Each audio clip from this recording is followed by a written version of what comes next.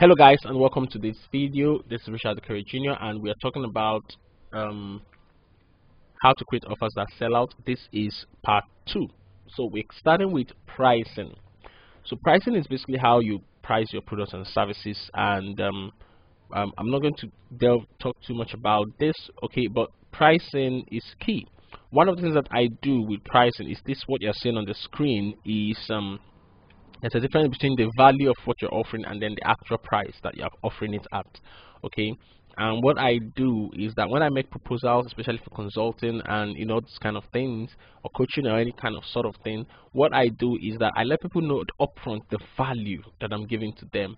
So here is what this is just a summary of the consulting fee for one of my services, and the total value is 595,000. But then I tell them, hey, it's a discounted fee. I'm giving it at a discounted fee of 150,000 naira. And what immediately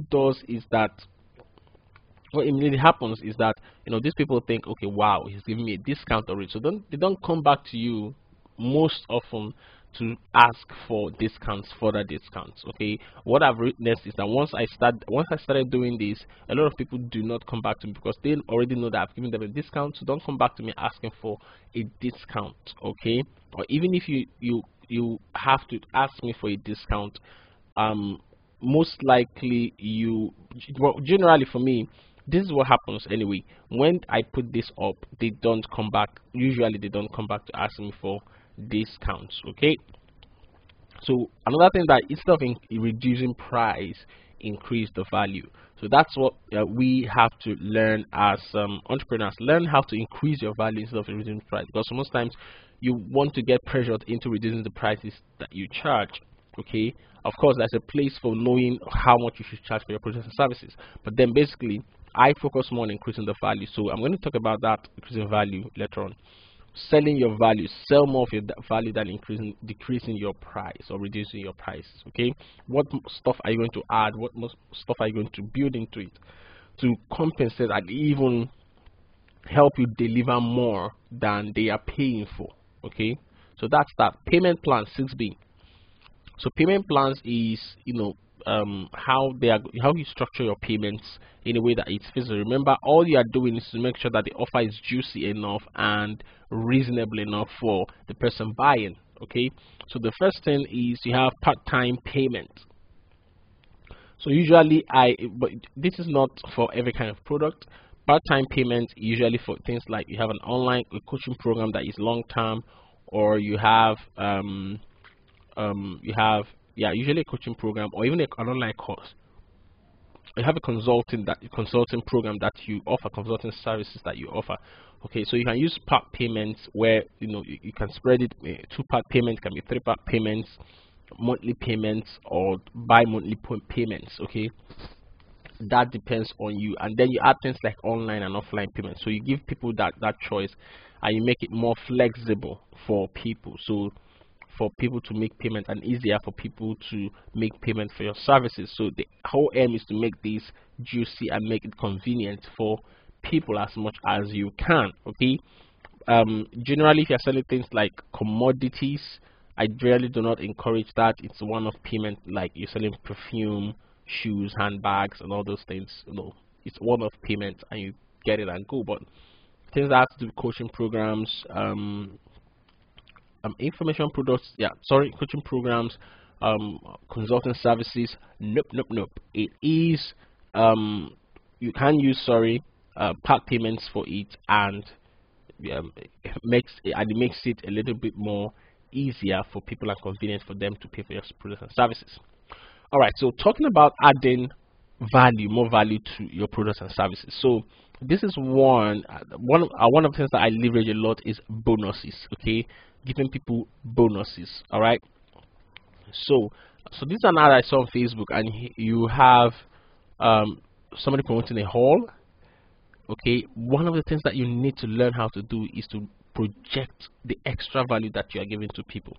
So the whole goes for 10,000 naira. It's an offer. This is an offer that he's making. The whole goes for 10,000 naira. Remember that thing I talked about pricing. Okay, so at some point also you might have to reduce your price, not so much, but it only way depends on you. It depends on your goals. But at least generally, I tell people that you can give at a cost price.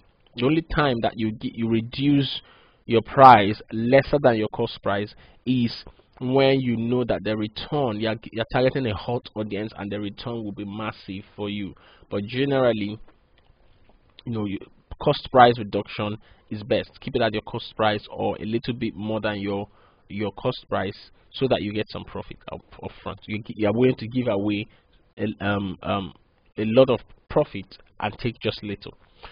Okay, so you have this offer, and look at the bonuses. Free additional features. It says projector plus screen, very awesome reception, car park. So he doesn't just come here writing board, security post, offer ends at this time.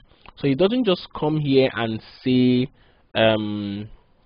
hey, here is a whole rent. No, but he tells you the additional things that and believe you me, a lot of people will sign up for this offer because of these free additional bonuses. Like, it gives that feeling of, oh, I'm getting something extra for just paying 10,000 naira, and the capacity and all that. So this is an example of adding more value instead of reducing price. Because if somebody comes here and sees 10,000 naira, and the person will not think about, hey, reducing price. He will not think about reducing price. Okay, he will not say, hey, I need a discount or that, because he has seen all this stuff that he's getting, and he knows that for him it's rational, it's sensible, it's reasonable for him. Okay, so that's an example of a great way to add bonuses. Okay, and the question you ask yourself when creating bonuses is, you ask yourself, what other complementary stuff will they need? This is the question you ask yourself. What other things can you add to your product to further complement the experience, give them better experience, and help them to generate that kind of results that they want by utilizing your product? So an example is that maybe you're hosting a blogging workshop that sells for 30,000 naira. Then you can add a bonus. Bonuses could be giving them a WordPress theme, giving them 10 blog topics for each participant. So you create blog topics for each participant and send to them. You have 30 days WhatsApp support. These are things that you can add to your offer. Okay, and this is an idea of how to add bonuses to your offer. Ask yourself the simple question: if they were buying this, what other things will they need to complement and further help them with the experience of this main product? All right, so that's the question you ask yourself to create better bonuses. Okay, number 9 is social proof. So social proof is basically when people ask the question, why should I trust you, why should I believe in you, this is what you put there. Okay, you have things like this is an example. He says, and now the 2016 Stephen Awards winner of the Best Leadership and Skill Development Program. This is social proof. He has won an award. This answers your question. Things like number of buyers, things like reviews and testimonies, things like shares, likes, and comments. Okay, when people send you an email testifying of your product, you do a screenshot, get their permission to use it, and do a screenshot. When you win an award, you add that to your offer. When these are all questions that people will be asking in their mind. Okay, why should we trust you? Why should we believe in you? Have you done this before? Can you help me with this? So when you bring out these things, it adds credibility to your offer and helps people to make that buy decision faster. Okay, very important. Social proof, integrate it into when you sell products to people, ask for reviews. All right, very important. Number 10 is now the content and experiences that you add to your products and services. The content and experiences. Now, these are the core big or little things that they have to go through in the course of having your products and services. Now, I know of a product by Jeff Walker. He sells his book, Product Launch Formula, but then inside this book, once you buy the book, inside it he still offers you free videos, a lot of free videos. I think he doesn't mention this on the marketing, but then once you buy the book, you get inside the book, you get access to a series of videos of interviews of people who have done launches and what they have gone through, how they did it, and the results they got. Okay, and these are all the experiences it takes you to move from somebody who doesn't know how to launch products to somebody who knows how to launch a lot of products and make money from launching products, use your products and services. So you have, this is an example. You have where I say in 6 months you have working for you these at least two speed recruitment marketing funnels that attracts high performance recruits on autopilot, and this and that and this. You see a lot of things that I mentioned in specifics, the different content and experiences. For some people, the content and experiences could go as into they have somebody who's hosting a mentoring session, like a 5 days boot camp, and they're doing it in a hotel. You have your own room, you have the opportunity to network with people. There is the core lessons. There are going to be experts and celebrities who will come in to teach. There'll be you have time to swim, experiences that touch different aspects of people's life. So it's not just like they are coming to learn one thing, but then just learning that one thing, they'll be getting access to this, all that experience. So ask yourself, what are the different? There'll be games also. You have games inside there. You have fun games. You have a lot of things that you can add. So always ask yourself, what are the things that you can build into your product or service or offering to build the experience for people. Okay, when you go to a hotel is just known for accommodation. Simple. That's what they know. That's accommodation. That's the basic thing they are selling. But then you have they give you an AC. They have to change your soap every morning. They have to change your towel every morning. They have to bring your food upstairs to you instead of telling you to come to the restaurant. And a lot of other things that they do just to build that comfort and experience for you. So always ask yourself, what can you build into your products and services to build the experience, the quality of experience that they have. Number 11 is money back guarantee. So usually this is what people add to ease the tension from the market, from the buyer. So tell them things like, hey, in 30 days you're going to get this result in 30 days, and if you don't get it, you can ask for a refund. This is usually how it goes.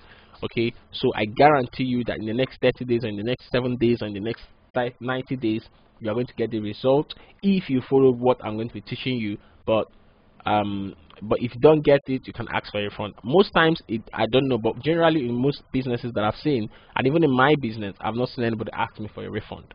Okay, people don't usually do that, but then this is just upfront. When they are getting to know about your product and making that buy decision, you help and make it easier for them, and you tell them, hey, you don't get to lose anything because you can ask for your money back and you get it. So these are things that you build into your offer. All right, the final piece of the pie is number 12, urgency. So urgency is basically what you do to help people make that decision faster. All right, so that people don't waste a lot of time deciding whether to buy your product or not to buy. So you put this, usually when you look at this offer here, you see offer ends 28th of February, and probably he is making this offer like 2 days ahead or 3 or 4 days ahead, anyway, depending. So but basically it's a time frame within which you have to make that decision. So when you have offers that say offer closes in 3 days or in 4 hours or in 90 days or those kind of things, so it's very, or you can, there are some people who tell you that, hey, we are giving a discount of 10,000 naira if you pay before this time. After this time it goes away, you have to pay higher.